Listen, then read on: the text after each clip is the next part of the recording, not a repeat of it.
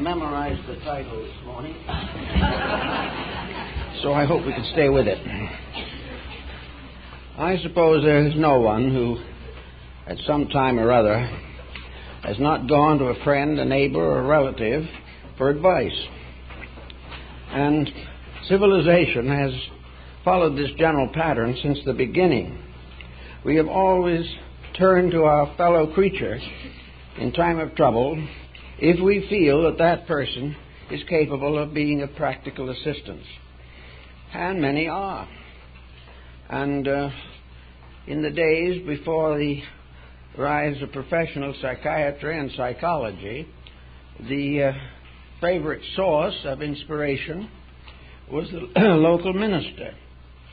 And if he wasn't quite able to handle some practical problem, there was nearly always someone in the community who had a reputation for solving things. Usually the solutions were simple, direct, and obvious, but they were backed by years of experience. So we may say that in the problem of seeking counsel or help, we must try to find persons capable of providing experience information. Too many people trying to help someone just tell what they feel about it. Or if I was you, I wouldn't do that. There is no particular background of insight. The individual who is giving the advice has probably never faced that particular type of situation, and if he has, he may have handled it badly. So the problem of trying to help people, as George Bernard Shaw remarked on one occasion, is the most dangerous occupation that we know.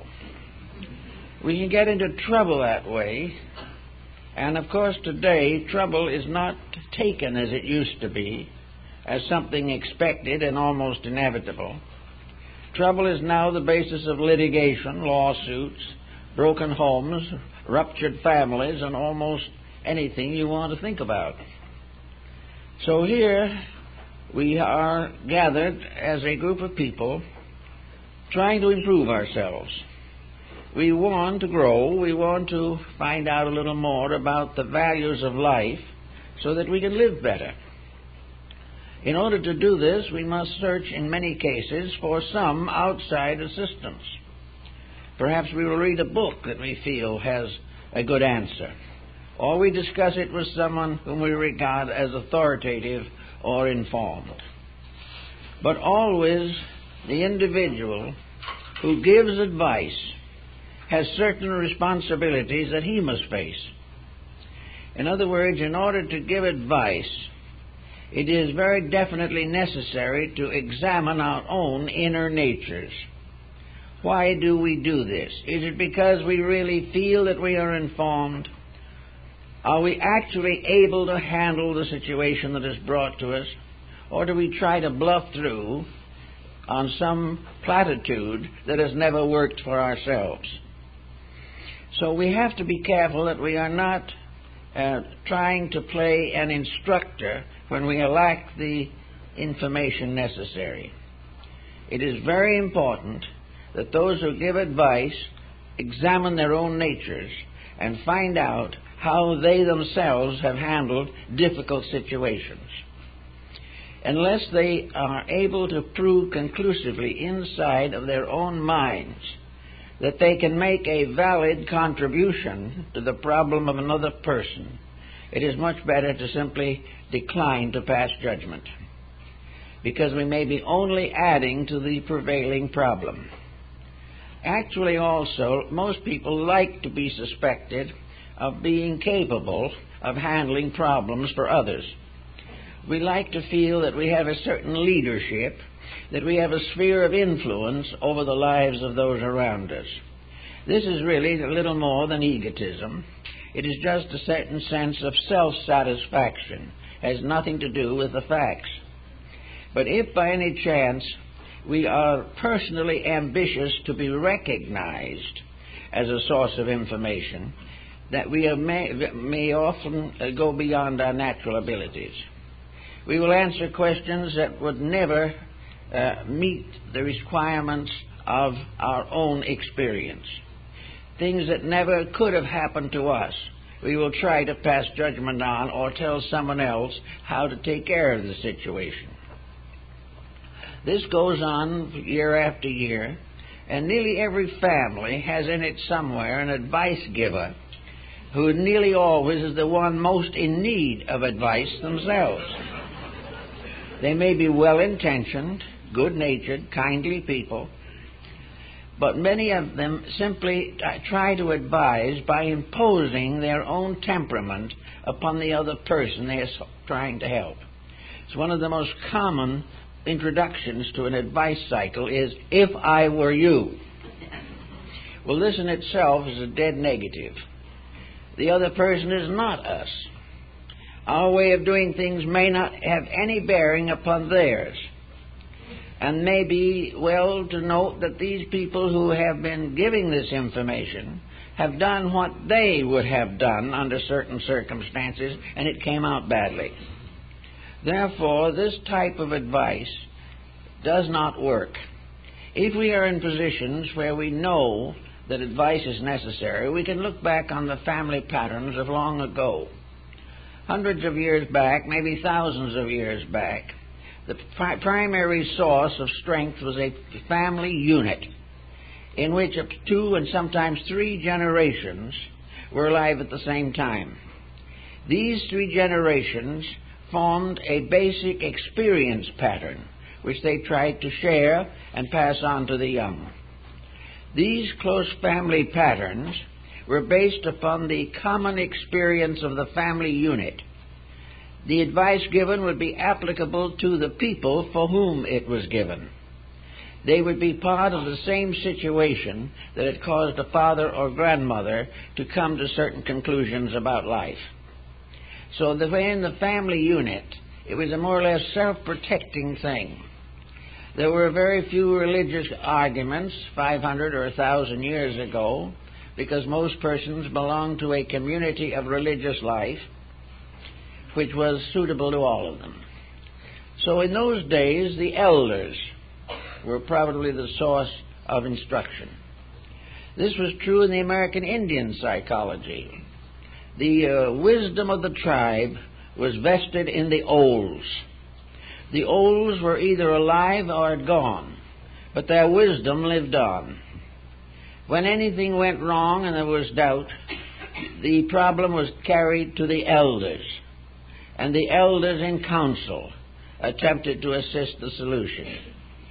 The elders were those who had lived long, had been through much, had suffered a great deal, and had gradually integrated an inner life that was secure and proper. This wisdom they could pass on to the young, and the young in those days were very happy to get it.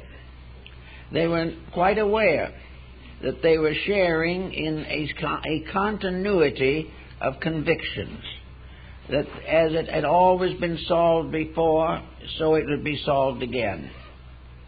So the Indians really had a very tight way of approaching this particular problem. They had the medicine priest, and in the Indian philosophy, medicine meant sacred. And all problems were brought to this sort of mystic elder, whose word was law, whose decisions were final, but in all cases were based upon the old wisdom of the people who had gone before, those who had lived long, who had labored hard, and had died bravely in the defense of their tribe. So this type of wisdom became the basis of guiding new generations. Now, the younger generations were not too difficult to guide at that time, for one very important reason. They respected the olds. They respected because they saw every day the value of the wisdom that had been accumulated from a lifetime of experience. These young people did not question, because in their hearts and minds they knew that the elders were better informed, had the proper solutions to problems. Now, of course, this is very largely broken up. There is no such a pattern anymore in most cases, although among a number of Amerindian groups, the reestablishment of this concept of counseling has been more or less reestablished. It is this close contact with the natural problems of things that helps to make the proper counselor. Now, the Bible, the Old Testament particularly, has to do with the prophets and priestly ones of old. There were those who, out of the wisdom of years or by mystical experiences within themselves, were wonderfully gifted, and even the rulers listened with great attention and were careful not to offend those upon whom the Spirit of the Lord had descended and had given them jurisdiction over the acts of mankind. Now, these old priestly ones were not just simply wise in the professorial sense of the word. They did not speak from an academic background. They spoke from the experience of the ages. They spoke also from a lifetime of constant service to their fellow man. They did not have many ideas of their own. All the ideas that they had been handed down in the Scriptures or in the teachings of the fathers. So there was, again, a kind of descent of infallibles, things that always had worked, things that always did solve, and which the new generation was willing to apply to their own problems. As the family ties broke and the situation scattered, a great deal of this wisdom has been no longer available to the average person. So today, if we have a problem on our hands and we want help, we cannot simply ask somebody. We cannot take it over the fence with the neighbor. We cannot go down the street and to a friend who plays bridge with us on Tuesday evenings.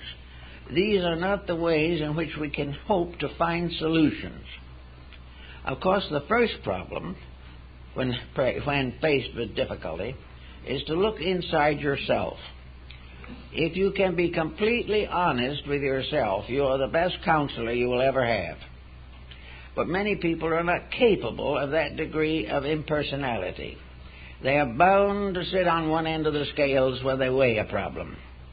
Instead of following the fact of the problem, they follow the implications that they wish to recognize.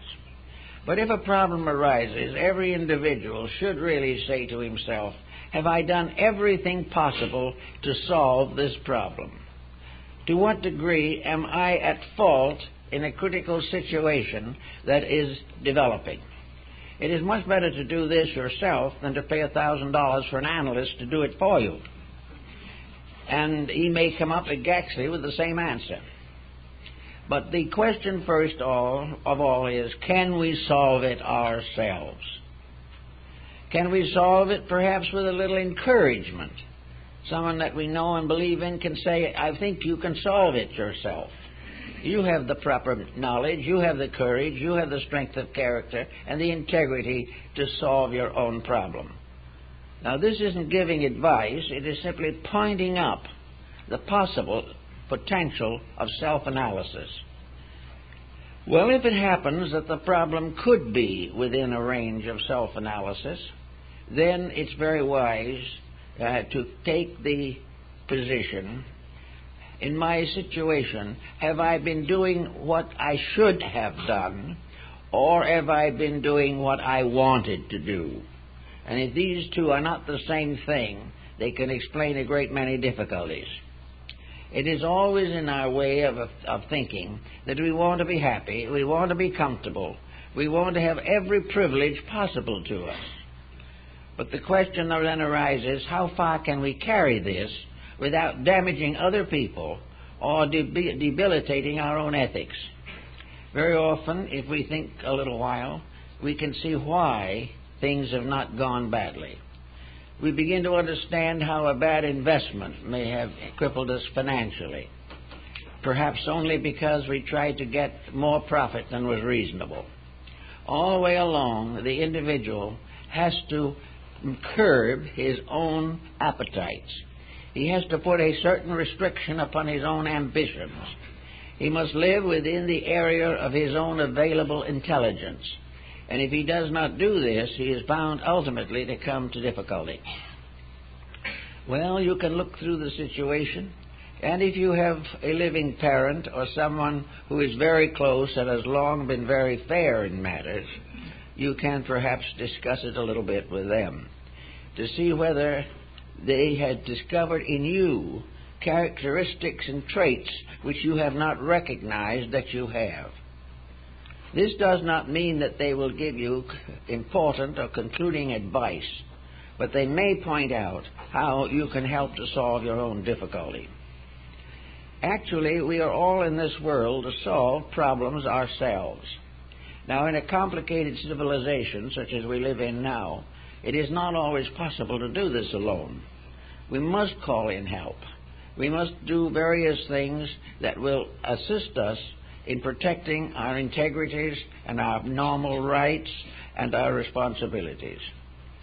Now, if it seems that you do need to have some kind of advice from someone else, then you must begin to estimate the type of person whom you believe can give you the advice that you need.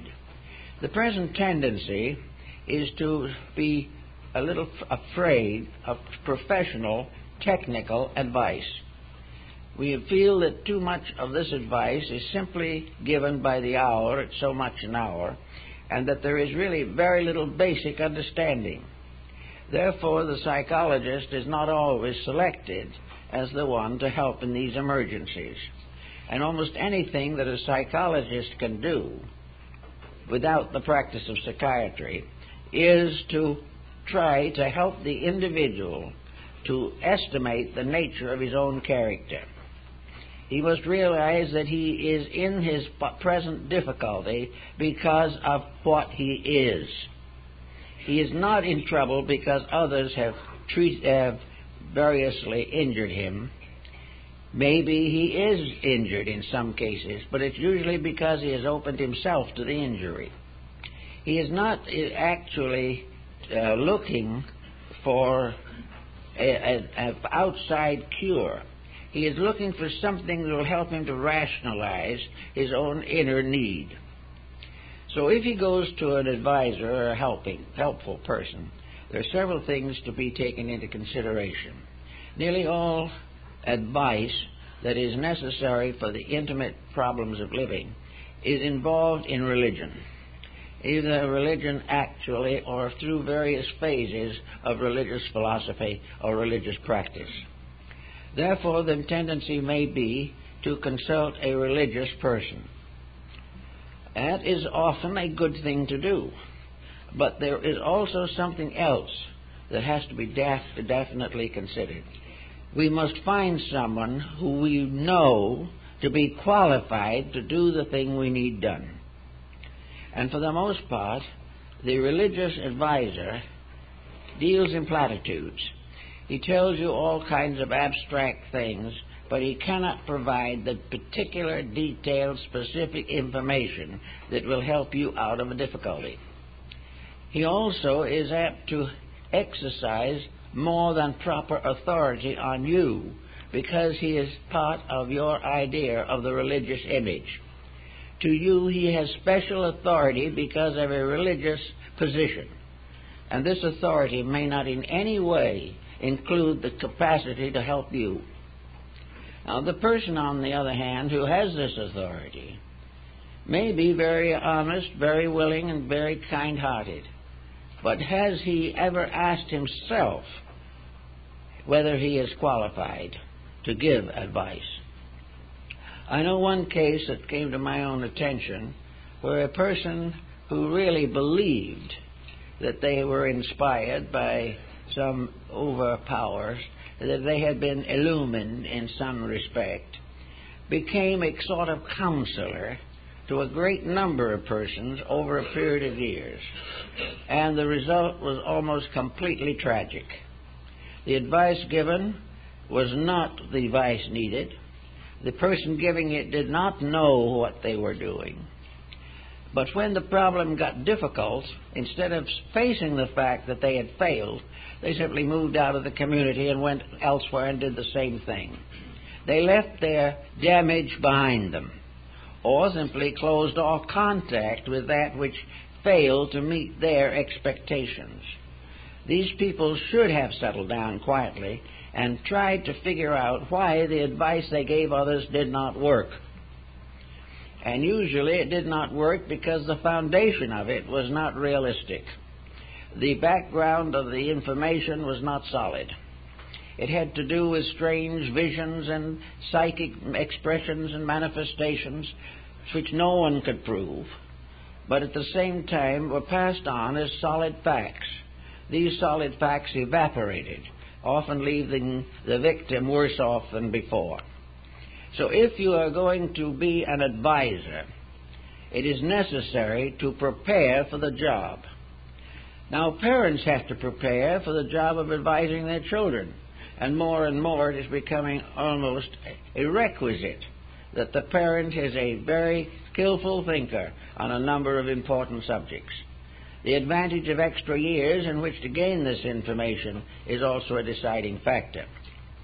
But actually, if you hope sometime or would like to believe that you can really help people, that you can get them on their feet when they're in trouble, and if you believe partly in the Christian ministry of preaching to those who need, or giving advice to those who are forlorn, then it is necessary to have an adequate foundation on which to work.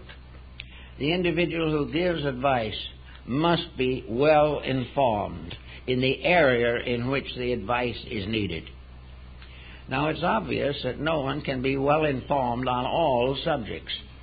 Therefore, there are areas in which advice has to be very general, or else it can become a misrepresentation. Actually, however, behind all of our thinking, there is a simple background which we can all learn and which we can all use in measuring the value of our own advice. Nature is governed by certain rules, by certain laws. The universal purpose to philosophy, religion, and even science is fairly well recognized. What the individual must do to survive is to obey the rules governing survival. The individual who wants to be happy must obey the rules that bring happiness. The same of health, the same of knowledge. Even in sports, unless the person is willing to take the necessary training, he will not excel. So in every basic problem of life, there is a generality in which advice can be passed on almost without particular intelligence. But it is simply advice to keep the rules, to keep the faith, to read the Scripture, to follow the commandments of Moses and Jesus. And that if individuals will do these things, most of their problems will evaporate. But our present generation is made up of people who have joined various religious organizations, but have kept all of their previous prejudices. They are not really actually practicing what they preach or what has been preached to them. They have been newborn in some faith, but they do not forgive their enemy quickly. They do not do those things which would protect them against most of the troubles of life. If there is nothing else available to help a person or to give a person basic inspiration, probably the best thing is to suggest that they read the Sermon on the Mount. Because it is simple, it is solid, and it is something that has stood the test of ages, and it is also a high level of integrities from which we have constantly fallen. But these integrities will not fall to help us to survive. We must go back to them. All solution must be according to integrities. Nothing else will actually do any good. If a person has a problem, he must try first to find the source of it in himself. And if he does that, he probably will not have to go much further, because he will find that what is necessary is a new attitude, a new adjustment, a new relationship with the situations that annoy him. So we have this problem now that brings it to a sort of philosophical ground.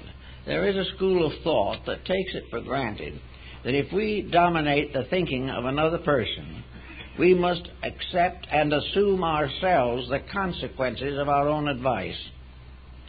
Now, this is a very unpleasant concept, and in fact, it's one that no one really wants to follow. We do not want to give advice and learn later that the individual took it and his problems were worse than they'd ever been before. If we do hear this, of course, we have always the traditional evasion that either they did not do what we told them to, or else it was all their own fault, not ours.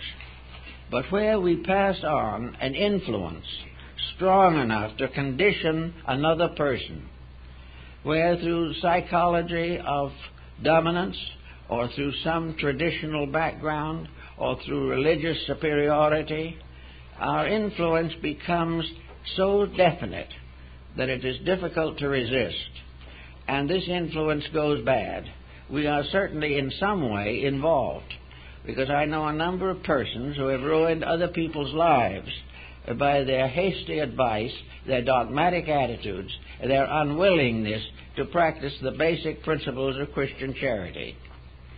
So this problem brings into philosophical focus the matter of the responsibility that we have when we over-influence other people. And by over-influenced, we don't necessarily mean a good heart-to-heart talk or something of that kind, but where we put behind that some strange psychic pressure, some mysterious factor, where the person giving advice insists that the advice is not originating with him, but was given to him directly by the divine hierarchies. This makes it very difficult for the other person to resist what is in fact a delusion.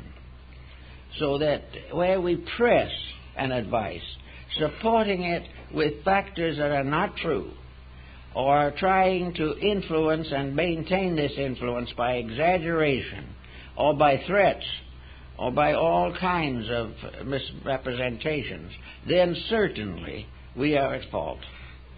We are definitely breaking the rules of good living. We are breaking the rules whether we know it or not. Now, many people who suffer do not know that they have broken the rules, but they are still suffering, and sometime they must face the fact that breaking the rules is the cause of suffering.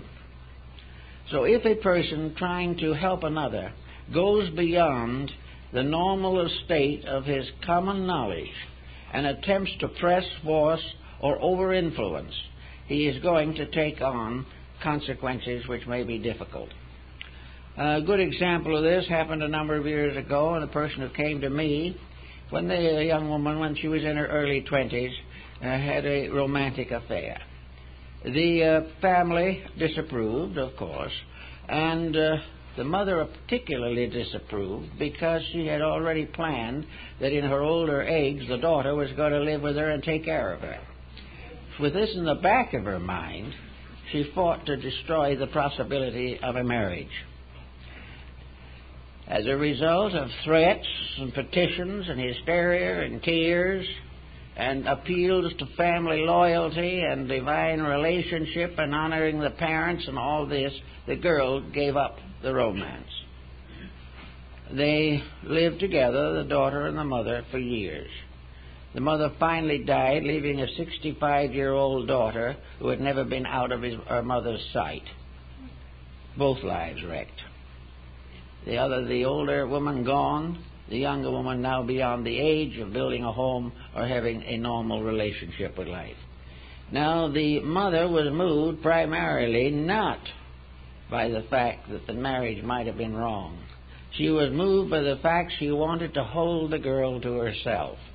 She wanted to be able to dominate this person so that this person would take care of her in her older years. Now, there's a good case for karma. It's almost certain that the older person will sometime have to face this, because it was wrong, it was selfish, it was self-centered, and it was prejudiced. Now, with these factors behind any bit of advice, we may begin to think in terms of karmic difficulties. We begin to realize that where ulterior motive influences the advice, we are already making a serious mistake. The only way in which we can help is when our own affection, our love, our friendship is pure and uncontaminated. If we are trying to do it to improve our own condition, to win the confidence of people we wish to dominate, then we are in bad way. So we can say that karma comes in where there is a misrepresentation as to the importance of knowledge.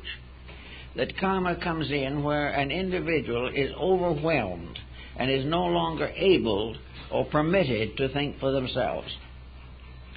This is one point where there's no question that the responsibility is passed on. This person will have to go through a similar experience themselves and will have to face the chances of being themselves exploited at some future time. Whenever there is an ulterior motive, it whiplashes and comes back at us.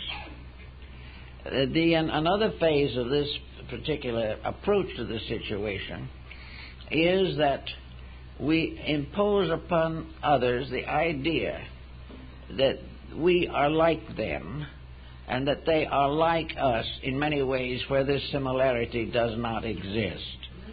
This is the cause of the favorite statement, if I was you, and then the decision. But never has it been pointed out clearly that I am not you. And for that reason, the whole problem is badly complicated.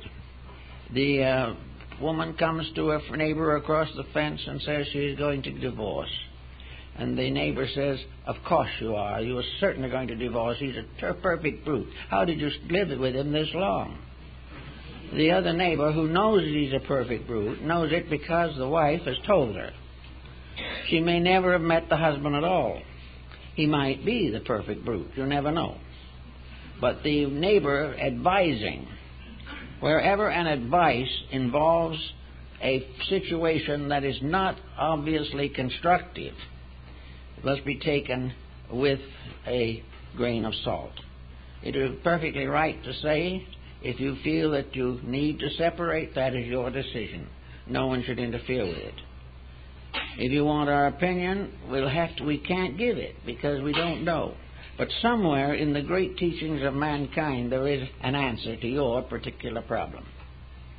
And when you get to that answer, you will find that it is constructive, idealistic, and inclined to help the person to grow. Comparative religion helps in this a great deal, because many different religions emphasize different aspects of human relationship. And these different aspects can be applied to the problem of the moment. And sometimes we can't find in the Scripture just the answer we're looking for, but we can find it in one of the other sacred books of the world, set in a setting that is just as responsible, just as realistic, and just as honorable. So always we have to understand motives. It is motive in almost every case that determines the consequences of an action. It is the motive that causes us to seek help that becomes a very definite factor in what that help is going to mean and how we're going to use it. It is the motive to be a teacher or a helper or to gain a local reputation for omniscience that makes the individual say things that he shouldn't say. He also may be influenced by a financial situation in which his financial success depends upon agreeing with aggrieved persons who are willing to pay an exorbitant fee. So all these things have to be kind of sorted out. If we are parents, the law is that we have the right to help these young people, that we have a right to coach them in the things we believe is right. We have a right to chastise them in some way if they break the common rules of life before they're old enough to understand them. We have a right to try and make honest citizens out of our own children. We can do all that is possible. But also, it is very likely that the effort will be clumsy, extremely clumsy. We will simply demand obedience, and we will never question in ourselves whether the thing we wanted them to do was suitable for them to do. We demand obedience and allegiance and unquestioning acceptance, but when the child stands a few feet away and looks back at us, they find that we are not the responsible person who could hold their confidence. So there is rebellion where the conduct of the parent is not consistent with the natural integrities of a child. If these integrities are blighted long enough, they will then be corrupted also, and the trouble will spread, sometimes through several generations. Actually, then, all ulterior motives have karmic consequences. The only thing that has no negative consequence is that which is done with fullness of spirit, kindness of heart, and with all the wisdom, insight, patience, and temperance that we can possibly focus upon the situation. We must in no way try to over-influence. We mustn't fall back upon hypocrisies to strengthen our position.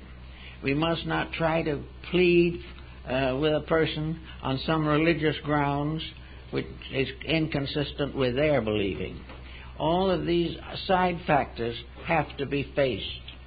Now, advice is something that's not really a mental thing at all after it's all said and done. Advice is an exchange of inner understanding. It is a communication on the level of the human soul. The advice that is given without love, without charity, without honor, is not advice at all. It is rather that we must recognize that as the deity, in one way or another, implants upon the face of nature all the truths that we need to know. And man, over the course of ages, has gradually interpreted many of these truths into works, sacred books, art, music, literature, philosophy, and science. Therefore, the great book of solutions unfolds around us all the time. We have to always try to move only from the deepest side of our own nature. This doesn't mean that we can't think, but it means that the real basis of our understanding is a subtle sympathy by which we find ourselves close to suffering and anxious to serve its solution. Any other motive will get us finally into trouble. Always we must realize that our own experience may not be the necessary thing for another person. We have to try, therefore, to gain as much understanding and insight of experience as possible. My reactions to these things have been largely on the level of comparative religion. I'm a little worried about intellectual philosophies because they do get into trouble themselves quite easily, and the sciences ignore too large a part of the person. But in a mysterious way, comparative religion will show us the good in many faiths and help us to find the answer to the problem that we ourselves face.